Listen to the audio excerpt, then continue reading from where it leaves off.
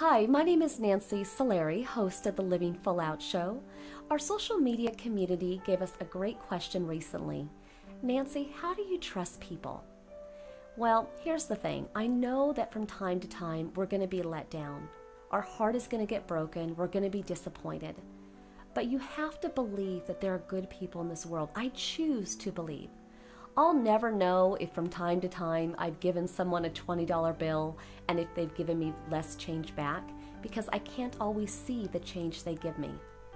I'll never know if someone has stolen from me or not, because I can't see everything that everyone is doing. But what I've learned in life is that you have to trust. You have to believe the good in people.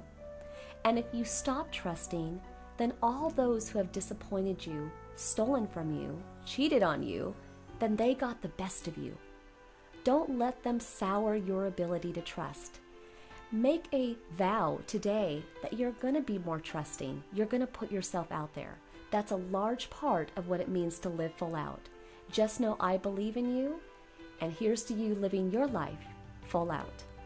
At the Living Full Out Show, we have emotional stories as well as ones that are lighthearted, but we want to hear from you. We want you to share your story with our audience.